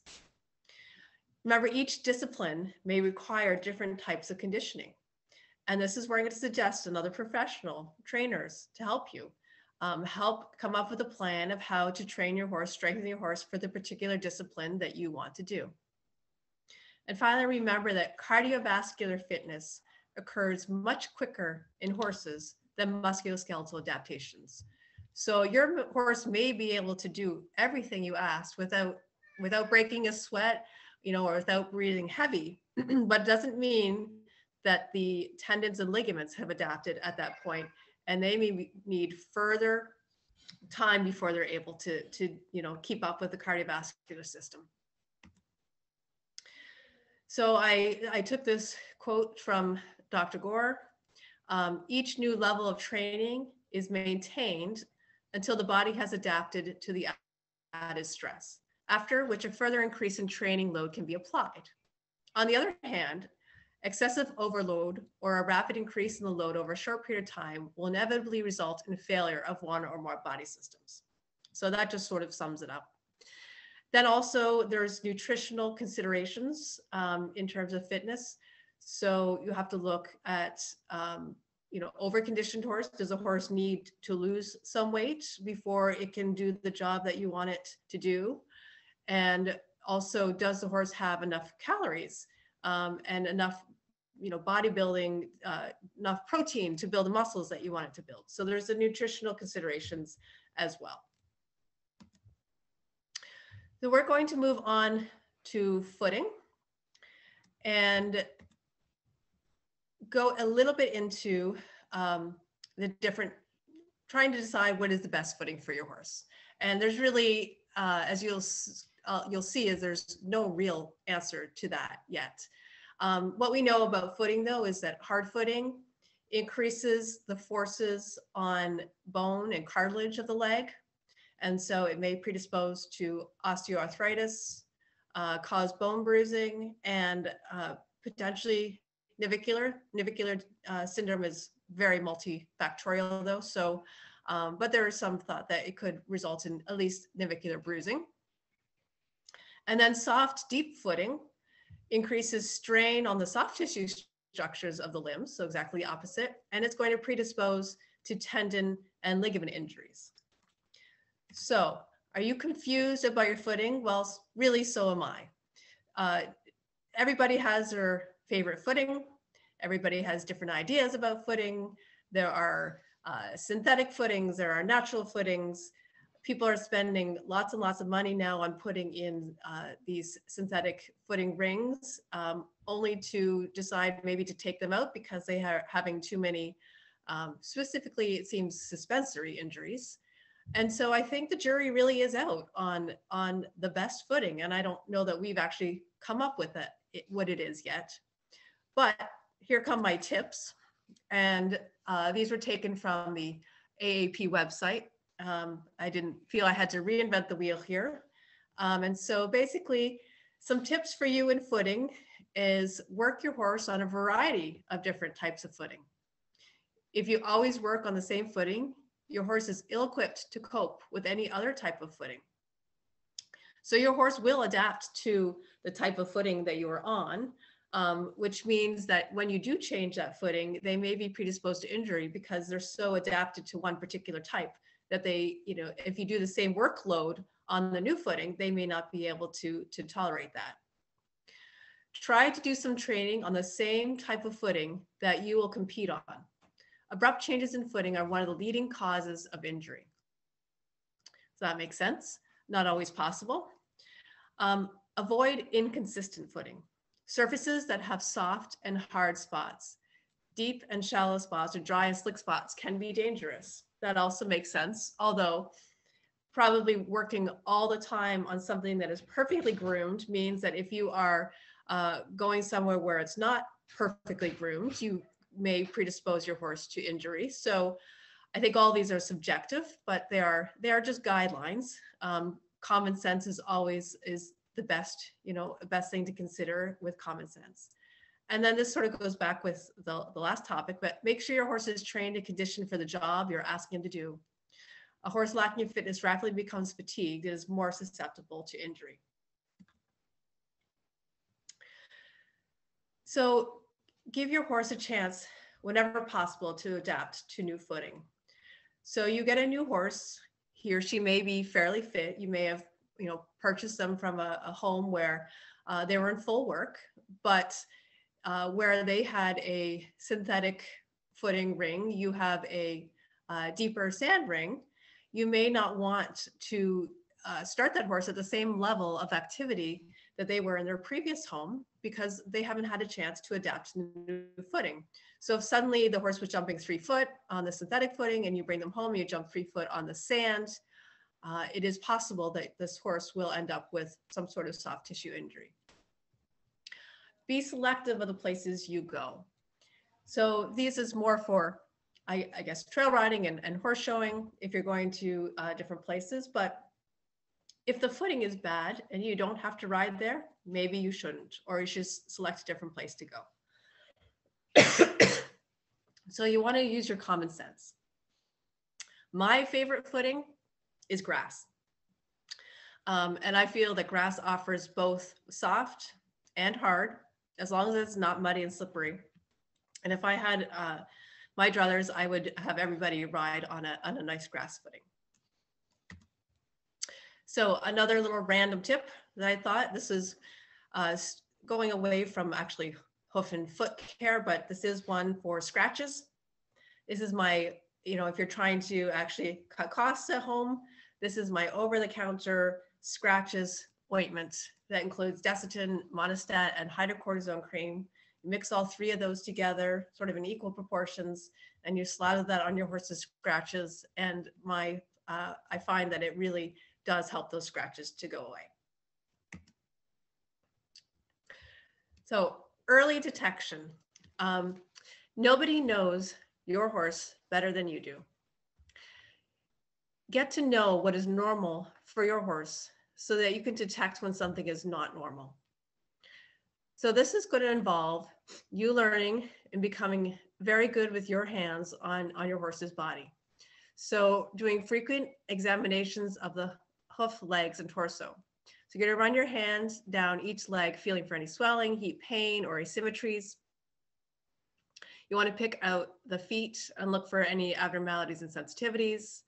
And then look at your horse's top line. You want to check the back for any hair loss, rubs, bumps, and get to know your horse's normal reaction to back palpation. So you can run your fingers down your horse's back. And some horses, are ticklish. Some horses react at first. So do it a couple times with light pressure at first, getting a little bit stronger, and get to know how your horse normally reacts to that palpation, so that if it changes, you can know that there might be something going on. Same with their legs. Pick up each leg, run your hands down, squeeze on different parts of the leg. Learn what is normal for your horse. Learn how they react when you're doing those things. Because one of the big things is finding a change. Knowing what is normal for your horse can be the early detection for something being abnormal. Another source of early detection is with your veterinarian. And having a veterinarian do a soundness evaluation along with a physical exam, my recommendation is once yearly. Obviously, you're having a problem, you would have the vet out more often, but to do a preventative evaluation, a yearly physical exam would be once a year. And that may include having the horse, jogging the horse in a straight line, seeing the horse lunging, even seeing the horse under saddle, potentially doing some flexion tests. Obviously, the veterinarian is going to palpate all the limbs, put hoof testers on. So many vet practices will have a wellness program, which often will include some of these services. And it's very valuable in terms of your veterinarian will get a baseline exam on your horse. So they'll know if there's a problem following up, and also gives you a lot of information about your horse. And it will be imperative to detecting problems early on in your horse's soundness career. I mentioned here at the bottom, you can look it up later on Google, Equinosis Q. It's a computerized lameness detection. It's called the lameness locator. You may have heard of it, but it's kind of a cool device that attaches. You can see in the picture of the horse here has a black cap on and a sensor on its right front foot, and you can barely see, but there is a sensor on its croup area. And this is basically connected to the computer, and it will show a computerized analysis of the horse's gait.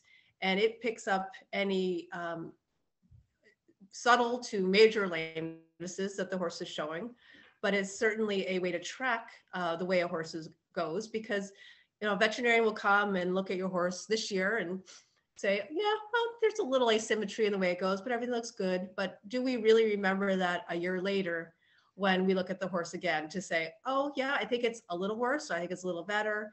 And so this is just a way of tracking the way that your horse is going. So finally, last slide here. I think we're just right here on time at the 40-minute mark. So I just wanted you to look at these horses' legs and to get an idea of what you should be looking at when you palpate your horse's legs. This horse has very clean, pretty clean legs. When you run your hand down the horse's legs, between the knee and the cannon bone, you should pretty much have 3 bands that you're going to feel. You're going to feel the 2 tendons on the back. You're going to feel an indent. You're going to feel a middle band. You're going to feel another indent, and you're going to feel the horse's cannon bone. So you want to be able to feel the indent in between those 3 structures. And that's normal. So if you can't feel those indents, it might be a sign that there's a problem. This horse has some swelling in its leg. The other thing you want to feel for are any bumps on the horse's leg. And so you may be able to see on this image right here, this horse has a little bump here, which in this case probably is just the end of the split bone on this horse. But that would be something worth noting, saying, okay, my horse does have a bump here. Then you want to run your hands down the pasterns. Do they feel the same side by side? Do they feel about the same width if I put my hands around them? Feel along the coronary bands. Are there any lumps or bumps? And then look down at the hooves. Do you see any cracks on the hooves? Is one bulging somewhere? Is there a dish in one? And those are the things that you want to do as you run down your horse's legs. And then you can pick up the legs to palpate them a little bit better, squeeze on the back of the tendons. Most horses will react the first time you push on them a little bit. So you want to push several times to get them desensitized from the palpation. And most horses, after you squeeze a few times, will stop reacting unless there is pain in that area. And then they will keep reacting every time that you push on that. So that's where I'm ending for this evening, and I am going to come out and stop sharing my presentation. Excellent. Thank you very much, Dr. Makkreel. Let's give her a big virtual round of applause as well. I am going to go ahead. I'm going to pin a couple of us to the screen, and we're going to start taking questions. But while everybody's thinking of questions that you might have, I know My graduate student, Jen, has been keeping track, and I've been trying to keep track of some that have come through. So we're going to start with a few of those, and then just bear with us. We're going to try to get through all of them, but I know we're a little bit late on time, but we also did start a little late. So we're definitely going to try to get through everybody's here. If we don't, I'd be happy to try to get answers for you, and then we can send you questions afterward as well. So if you guys don't mind, I will start off first by saying we have, and if I don't, I really don't want to lose everybody. So please, if anyone is going to leave or before you leave, we would really like to know your thoughts on the program. So I'm putting a survey evaluation in the chat for everybody to see. If you can just click on that link now, you can take it afterward, you can take it while we're answering questions. I will also put it in the chat again before we leave, but before you decide to log off, I would really appreciate any of your feedback. It's just a really brief survey on the program, so please fill that out, but thank you. So let me start off, Mike, going back to your talk and I wrote down a few as well. Some insurance.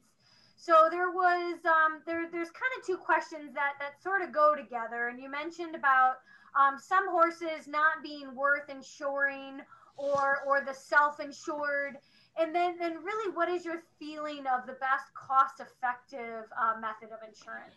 Yeah, it's really a very subjective thing, and each individual has to make that decision. For some people, the insurance just doesn't provide them enough, and they have that money set aside. Some put it in a bank account, and so they're just going to go and self-insure, and there's no reason for it to have insurance. I think when it comes down to probably age probably plays a role, because the question is we're starting to do colic surgery in much older horses now. Like it's not uncommon to do colic surgery in a 20 and higher 20-year-old horse. Whereas when I came out of school, if you were doing it on a 17 or 18-year-old, you're like, okay, well, if I'm not going to do it on a 17 or 18-year-old, why would I carry the insurance? And that's probably one of the biggest things most people think about for that. So again, I think you have to kind of figure out what works for you. And I would encourage you to speak to the brokers, because they're the ones that kind of help out. And some people will tell them what they're looking for, and the brokers will say, a good broker will say, you really don't want to insure your horse. That's what it comes down to. Good answer. Before you go any further, I should have known the number, but there was a study, and I pulled it up it was a long time ago, but it said that in terms of incidence of colics, and this was a study they looked at, I can't remember how many exact horses, but I think it was like 400 some horses, basically 4.2 colic events per 100 horses per year, just to give you an idea. So if you have 100 horses on a property, you're going to have about 4.2 colic episodes. Anywhere between 1% and 3%, depending on the study, can go to colic surgery. So it's a very, very low number. So that's 1 or 2% of the colics go to surgery, or of 1 or 2% of the colics will go to colic surgery. Correct. It'd be interesting though in the Mid-Atlantic area. We seem to have more. Yeah, colics. absolutely. Fun to see that regionally, right? I absolutely agree with that statement. Yeah. That study was done in '98, and it would be nicer to see a more recent one and demographically. Good. Somebody also asked, Carrie, sorry to steal your thunder there, about off-the-track thoroughbreds and insurance. It depends on the company, and you got to talk to the brokers on that one. Some they will cover off-track thoroughbreds. They absolutely do. Yeah, somebody said and I commented that I have one that's been insured for years, and it's the same as my non off-the-track. So. And somebody said the ASPCA one did not. I did not know that. The one that I know, the one client that I had a quarter horse. Interesting. Okay, I'll shut up. Go ahead. That's all right. I'm going to skip to Dr. Makkreel. This is a question that was asked kind of early on in your presentation. And you talked about having the hooves and the broken axes. Is there a different treatment depending on the orientation of the breakage in the hoof, or is the process basically similar for both? Oh, it's so different. And the reason I can't really get into, I could get into general treatments, but then we would be here still tomorrow. So again, I'm going to answer the question, but I think the best recommendation is to speak to your farrier veterinarian to get the advice, because each horse is so complicated. We see a model of a picture of a horse and we say this is wrong, but there's still a whole other horse attached to that leg. And some of it has to do, with the rest of the conformation of the horse. But there are some general principles for sure that we follow when we try to fix an alignment. And, I say it's not so easy to fix them, because some horses have a ton of hoof growth. So they have, I didn't even get into sole thickness. And so you have a lot of foot that you can cut away, and other horses barely have anything. So where one horse you can make a huge change in one go, another horse you may be able to do a millimeter at a time, and you have to work towards it. But in general, the principles, with the broken back access and the low heel, I think a general principle, first thing I would look is how much toe does the horse have? Because I feel like in a lot of those horses, just simply pulling back the toe makes a big difference. Good points. I have one good one that came in, and I really wanted to save this and kind of throw it out to both of you to see what your feelings are. Someone asked about your thoughts on different products, both like pharmaceutical and non-pharmaceutical, like, the supplements, Adequan, Legend, Summit, which I had actually never heard of. So can either of you decide who wants to go first, but tag that one? Yeah, I mean, I think the easy answer to it is it's tough for us to make any comment. The ones that have gone through FDA approval and become a prescription item have been tested and shown to do what they're stating that they can do. The other products, nutraceuticals being a common one, can cure cancer, and it's not under FDA approved. They can do whatever they want with it, but it doesn't necessarily mean it's doing what you think it's doing. You can't prove it. I can't disprove it. There are plenty of my clients and products that I even recommend that are I shouldn't say off label, but are non-prescription items. But it really comes down to what your risk is and if you think it's worth spending the money. It may be doing nothing. That's the challenge with it.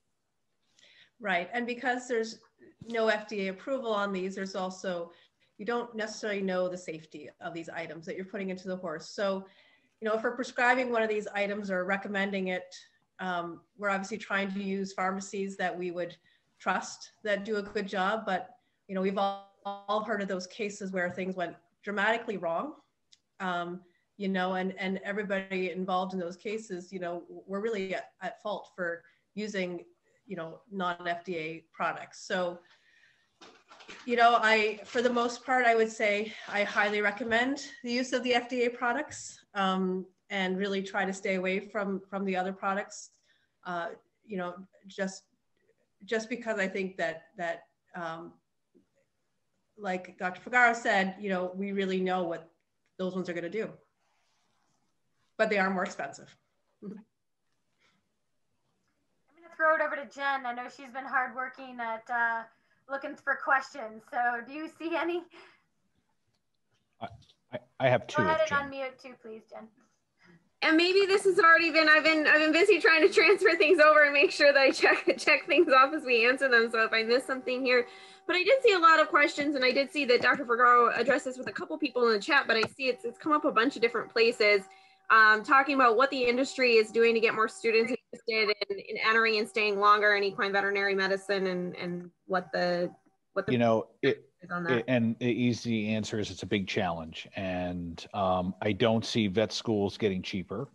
I think somebody even made a comment in there, was talking about, are we going to start using PAs and nurse practitioners to try to help defer some of that cost? And that is a good thought. The challenge with that is in small animals, technicians and veterinary assistants, there are some pretty strict guidelines. Like one of the things on doing dentals in small animals, they're allowed to do certain things, but not allowed to do others, like extractions of teeth. They're not allowed to do. Technically, that's a veterinarian. And typically, a veterinarian has to be present when there's a technician around. So it poses a bit of a challenge. Well, I should rephrase that, for certain things. So it would be a bit of a problem to have a nurse practitioner go out and do all that, but they have not really gone too far into it. Although I know some of the things that they've discussed about is shortening up some of the veterinary protocol and limiting, instead of doing both small and large animal, just doing one specialty, or even shortening up the curriculum, which I don't particularly like. I'm a bit old curmudgeon with the whole thing, but it may be the way we have to evolve. Thank you. You know, and seeing as we're talking about veterinary school and that topic, there was a question, you know, in the chat that I found interesting, asking about, do they teach you any sales, marketing, and business management in vet school? Yeah, it's funny. We have 3 vet students in the audience right now, but interesting. Some schools are actually, and I'm a little biased here, Penn actually has let's see, I'm sorry, it's a dual degree. It's a VMD with a master's in business, but they don't teach necessarily marketing. They will teach you some business aspects, and a lot of it is designed for you to understand how to run a business very lightly, but more importantly, how to protect your rights as an employee, and so that you ask for the appropriate pay so that you can afford what you can do. And that's the challenge that we're having right now. And people are saying, well, what is the industry doing? Well, what we're doing is we're educating the students that they can't afford to live off of, I mean, the starting salaries for equine veterinarians, and I haven't looked at it for a couple of years now, but I would say back 3 or 4 years ago, it still was in the 40s and 50,000. Now, anybody who lives in New Jersey knows that's not, that can be rather difficult to do that. And that's a veterinarian with almost $200,000 in debt, student debt. Good points. I'm going to switch topics a little bit if you guys don't mind. There was a question came in about fitness. So let's talk about horse fitness, because I like this topic area too. For an unfit horse living at altitude, like 6,000 feet, is there an increased training time needed, or should it be the same as a sea level horse that is adapted to altitude? So what is your feeling on that? Who's living at 6,000 feet? We do have some Colorado. I actually know. Yeah, there was some Colorado people there. So, you know, I'm not sure that I know the answer to that so well. You have to, I mean, that horse technically should be better adapted at you know, its blood cells at oxygen. And I think if the horse has lived in that place all of its life, then I think that the principles would remain relatively same. I think if you're moving that horse from one place to another, then you'd have to take that into consideration for sure. But the way they are adapted, I don't think it's really much difference in how you would train that horse. So, you know, actually, it's funny. I want to interject here. We had a lot on this, and I don't want to say how many years ago, but during my PhD, I took a cardiovascular exercise physiology class, and we had several units about altitude and athletes training at altitude. And I apologize for not remembering everything I learned in grad school.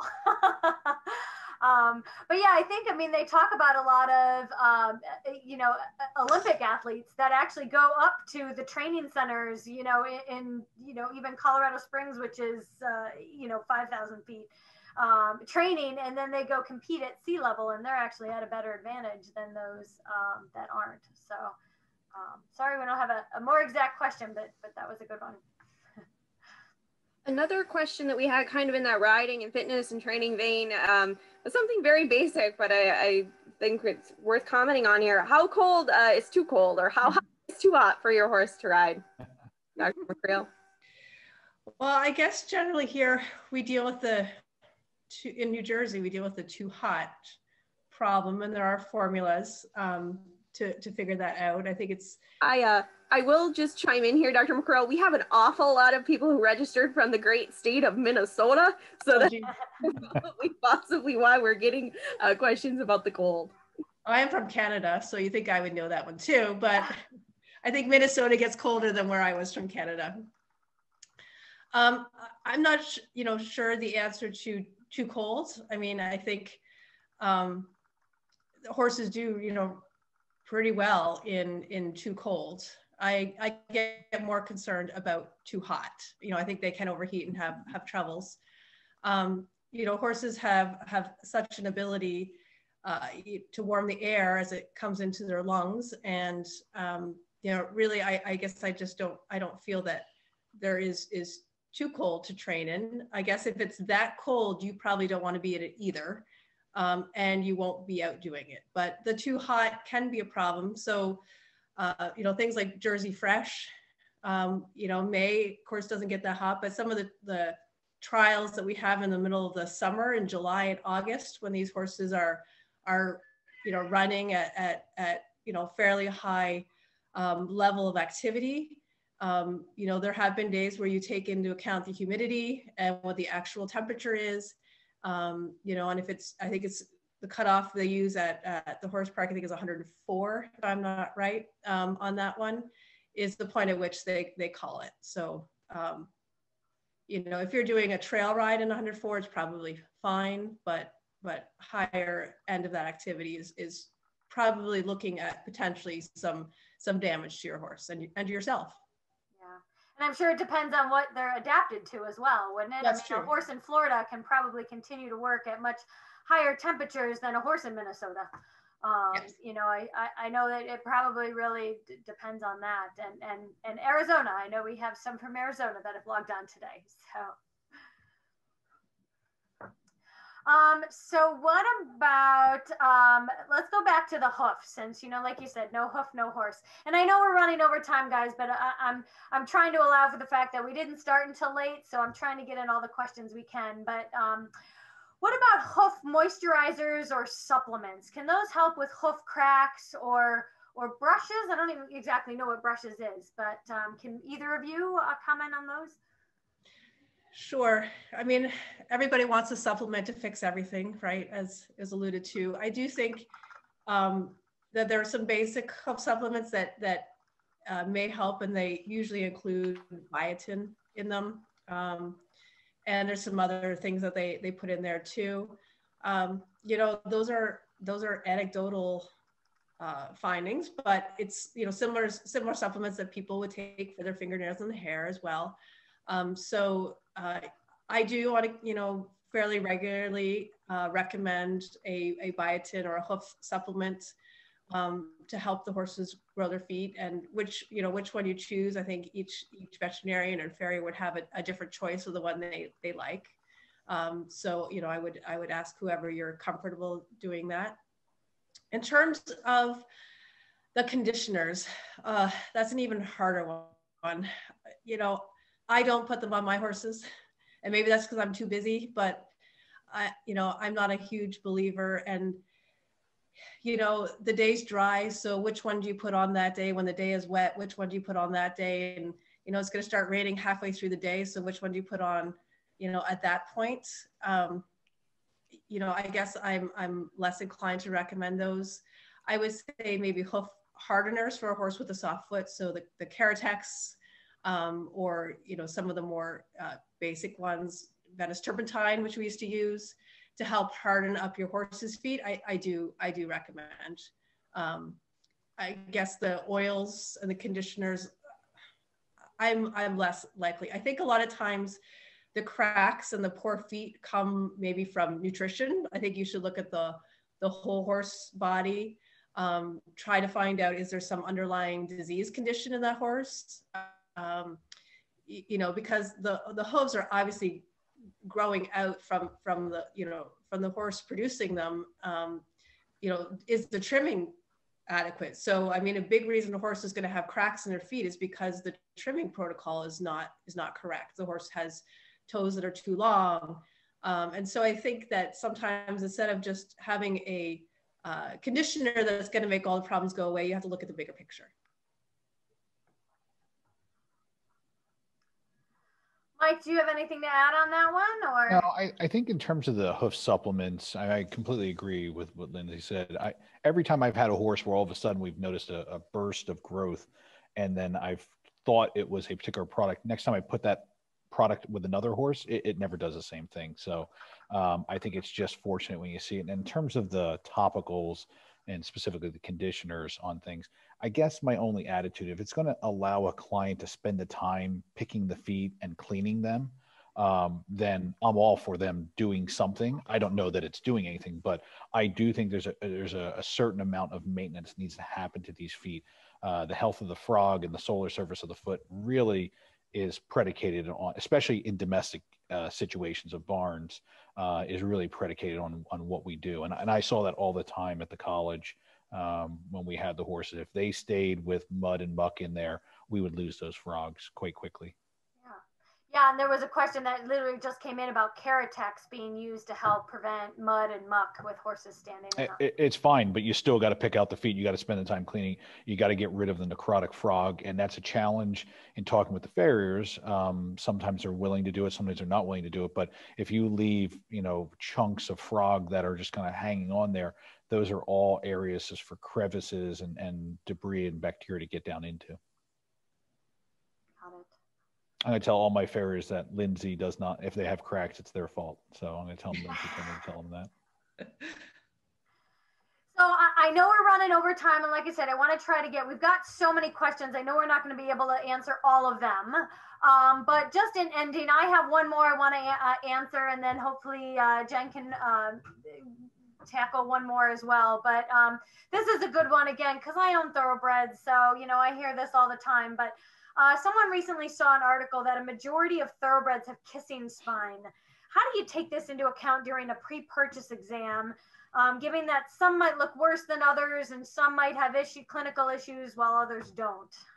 Yes, that's a hard one. So there have been some studies that show that x-rays do not correlate with pain and clinical signs of these horses with kissing spines. It is true, a lot of the racehorses do come with them, and a lot of thoroughbreds do have back pain, right? And maybe a little bit more sensitive or reactive to it when you palpate their backs. They just tend to be a little more sensitive in general, right? So it's hard sometimes to tell, is that horse just reactive to me, or is it actually painful?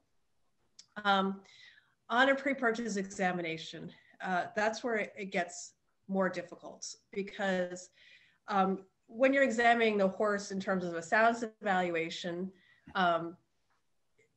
you can offer some treatments, and I guess if you're wrong in the diagnosis, treating it and see if the horse got better was not necessarily a wrong thing. But on a pre-purchase, they're making this purchase, and so I think I would err on the side of caution and give them the risks. Again, it's never a pass-fail, right? As I said, it's a risk assessment. So if a horse has kissing spines, it is going to be more likely to have pain or clinical signs associated with the kissing spines than if they don't show it on the x-ray. But I also say to these people, it doesn't guarantee that the horse, will be unrideable in 5 years or will need to have surgery to have the kissing spines removed. I think if you have x-ray findings and you have back pain on palpation, then you obviously have to be more worried. Or if the horse is demonstrating some sort of, which is why I like to see pre-purchases ridden, to be able to see their behavior. There's some behaviors that would be, indicating that they may have some pain there. But it is very true. There is somewhat, we're not 100% sure how x-rays correlate with clinical signs at this point. My attitude on kissing spine is, unless you block them, like if you see a sign, I'm not sure that it means a lot. I mean, it doesn't mean that there wasn't inflammation here. I just don't know that it's clinical. On the pre-purchase, it's the toughest spot to be in. Right. Jen, do you see one more? We'll end with one more question. Sure. Back to Dr. Makkreel. There was a question from one of the attendees in the chat about bell boots, and if there are any studies on the bell boots that you can share, or any scientific documentation with regard to usage of bell boots. Meaning what the best choice of, but I'm not sure that I'm sure that's what they were referring to. Are there studies to refer to on the bell boot that you can share? I don't know that I have a brand, but what I will recommend, one of the biggest faults that I see with bell boots are the bell boots that are hanging up around the coronary band, that are really there only for decoration then. So the bell boot needs to fit properly in order for it to work. So a bell boot is there to protect the horse from, for the most part, pulling a shoe off. Sometimes they're there to protect the horse from hitting itself, its heel bulbs. But you need to make sure that when that bell boot is on the horse, that at least the back of the bell boot needs to be touching the ground. It needs to be covering the shoe, or else the horse is going to be just as likely to pull the shoe off as if you have no bell boots there as well. So to me, that is the biggest thing on bell boots. I don't have a particular brand or study that says one works better than the other. Oh, great. There is some clarification coming in on that from the chat. In fact, while you were giving that, giving your answer, and it was about the single bell boot to help the leg. Yeah. I mean, I don't have that right here. I can certainly get it. It was actually a very recent thing that sort of popped up when I was just doing some reading that I read the study about, and I thought, oh, that's perfect for my presentation for a little tip. So certainly I can get that for whoever it is that's asking. That's not a problem. Oh, it looks like somebody did already. Excellent. Oh, yep. There you go. Look at that. Wow, that was Solved the quick. problem. Thanks, Gabriel. So I will copy that and send it to everybody else. So yeah, there we go. That was a really fast link. So I want to just wind down by thanking all of our presenters again, so we can all give them the virtual round of applause or raise your hands and thank them. I think this was great, loaded with a lot of fantastic information.